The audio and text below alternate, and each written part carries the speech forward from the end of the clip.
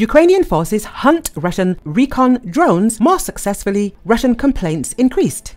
The Russian military complains about the interception of its reconnaissance copters by Ukrainian drone hunters, according to Militarnyi media outlet. It is noted that Ukrainian forces have already proved their ability to intercept Russian medium-sized reconnaissance drones of the fixed-wing type using FPV drones. And this trend seems to be spreading to small reconnaissance drones like Mavic. Telegram channels affiliated with the Russian army are increasingly complaining about the loss of their frontline scouts to Ukrainian drones hunting them. In particular, the Black Swan Strike Group of the 225th Separate Assault Battalion recently posted a video of a drone operator ramming a Russian Autel copter, causing it to crash. Another successful aerial duel from the Black Swan pilots. This time, the invaders lost an Autel reconnaissance drone.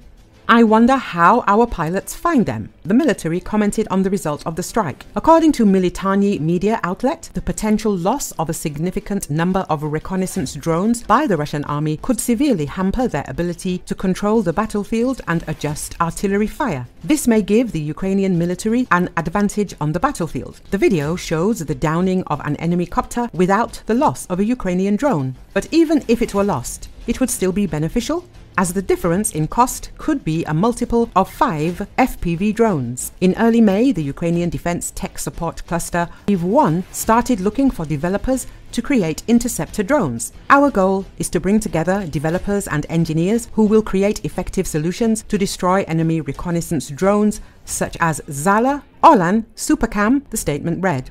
That same month, the first video of a Russian Zala 421-16E reconnaissance drone being intercepted by a Ukrainian FPV drone was posted online. Since then, Ukrainian drones have destroyed many Russian reconnaissance aircraft in the air, including other Zalas, Orlan 10s, and even a Lancet loitering munition. At the same time, other Ukrainian units continue to search for Russian reconnaissance aircraft control centers and their operators for further destruction with high-altitude weapons.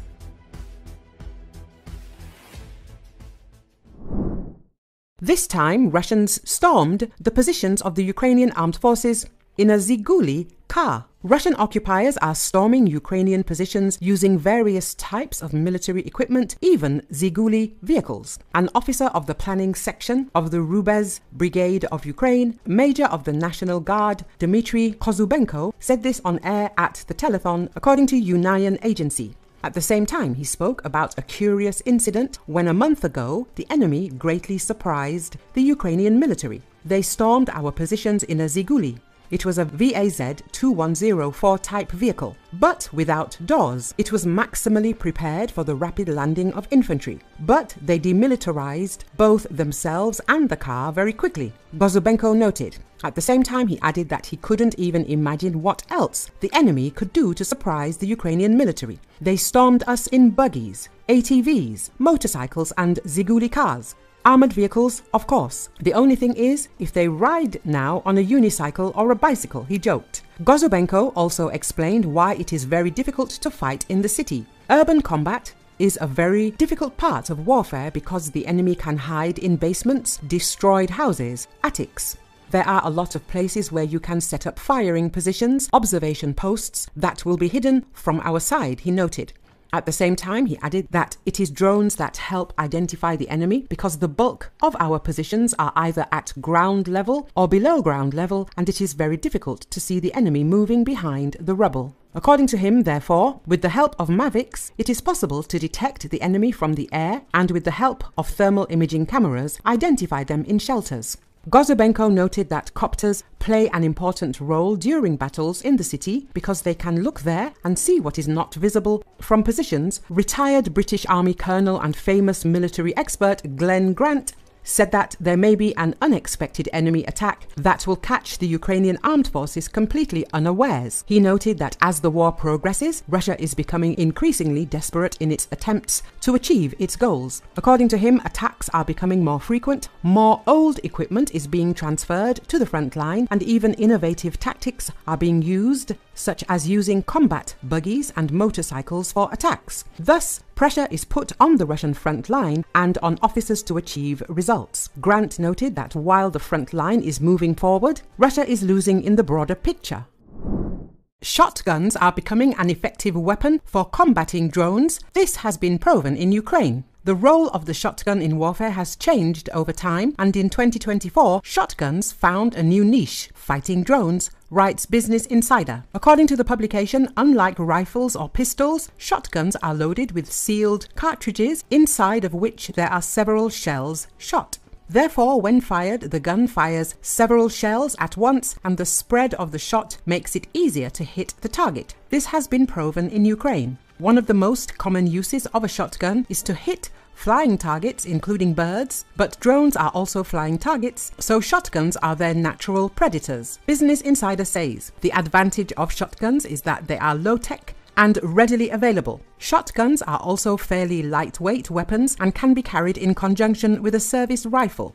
Of course, carrying two pistols is not very convenient, but it is no less unpleasant to have a grenade dropped on you from a tiny drone, notes Business Insider. As the article states, birdshot is the best shot for killing drones, particularly heavy shot designed for shooting geese and other large birds. In this case, it is not even necessary to completely destroy the drone. A few bullets hitting the propellers or body are enough to destabilize it and render it ineffective. If we talk about the type of shotgun, then a semi-automatic one is best, as it allows you to quickly reshot in case of a miss. In addition, the publication writes, pump-action shotguns can also be suitable, although they require manual movement of the pump to feed the next cartridge. They still allow you to fire a second shot quite quickly. On the downside, as Business Insider notes, shotguns have a very limited range. Even with the best birdshot, it is limited to 45 meters. At the same time, drones can fly higher. Specialized ammunition could potentially solve this problem, but it creates a supply chain problem compared to standard off-the-shelf options.